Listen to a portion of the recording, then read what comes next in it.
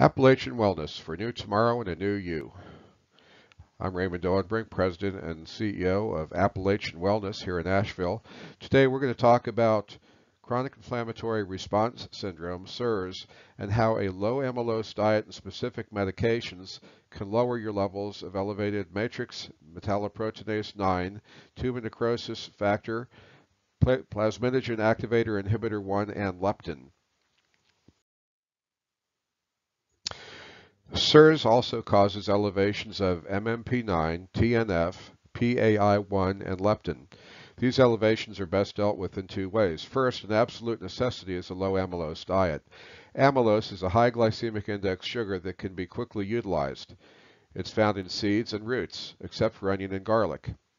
This means the elimination of grains such as wheat, oats, rice, barley, and rye.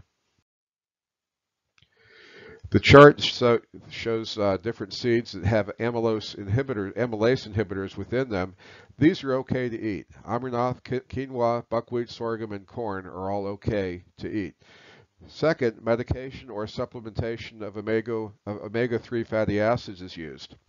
If the leptin is less than 2 grams of omega-3 fatty acids taken twice daily for a total of 4 grams a day will help lower the CIRS mediators. If the leptin is above 7, Welchol is a TZD class drug used to treat diabetes. This is preferred for patients who have a higher baseline leptin level. They'll also usually have more problems with obesity. Bananas are the only high amylose fruit. These must also be avoided. Other fruit is okay to eat. For more information about low amylose diets, check our website for sites such as Surviving Mold, Pinterest, The Labyrinth, and other numerous low amylose recipes are available on the web.